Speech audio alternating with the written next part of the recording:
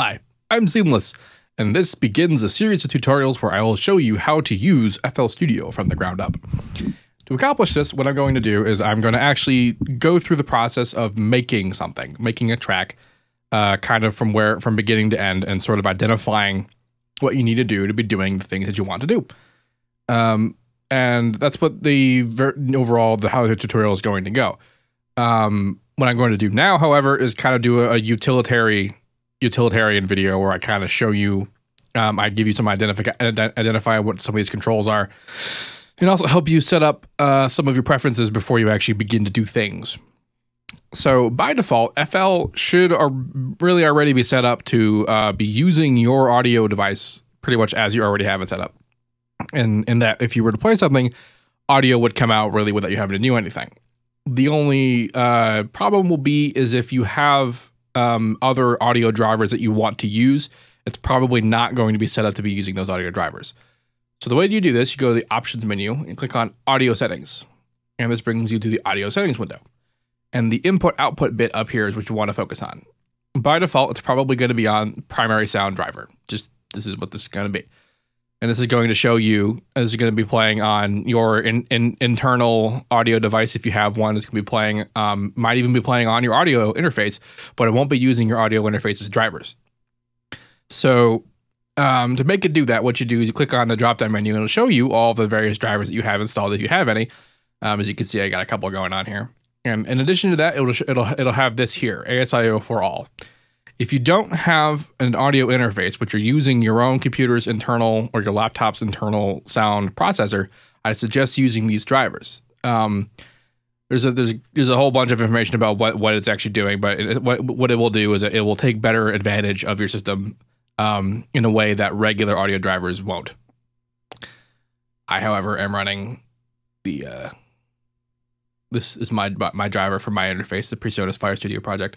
Notice how they're broken up into two devices. There's direct sound devices and ASIO drivers. Direct sound is the Windows driver for general system audio, and it's not really optimized in such a way to work well with audio processing ventures. ASIO drivers are. And so, you know, you could pick either ASIO for all, which is kind of like a catch-all driver solution for whatever device you might have. And then there's also whatever drivers that come with your interface. That's what I'm using here, the drivers that came with my interface.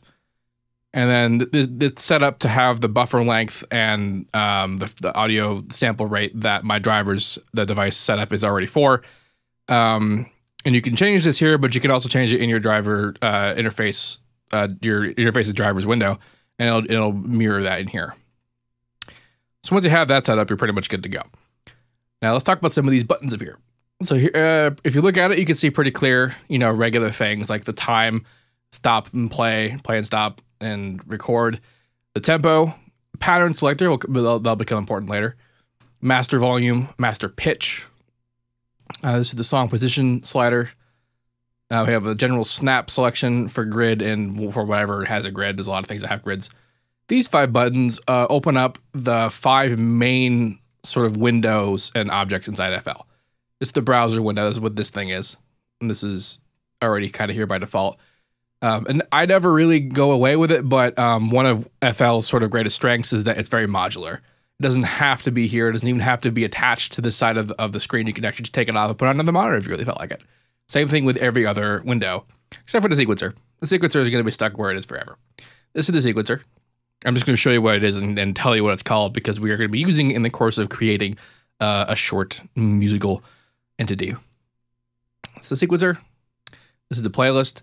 I have a full screen, but it doesn't actually have to be full screen. And in fact, if you're using FL for the very first time, chances are you're not going to see it be full screen.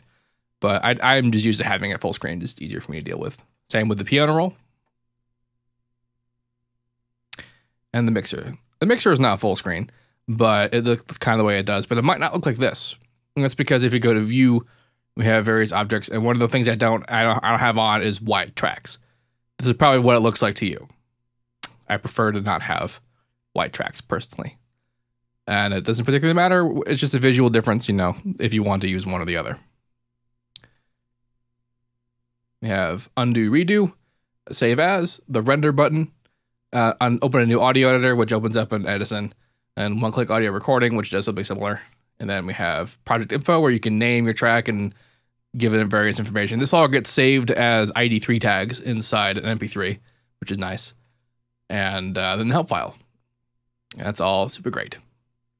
So in the next video, we're going to begin actually creating something, and we'll begin to learn how to actually use the software. Let's go do that.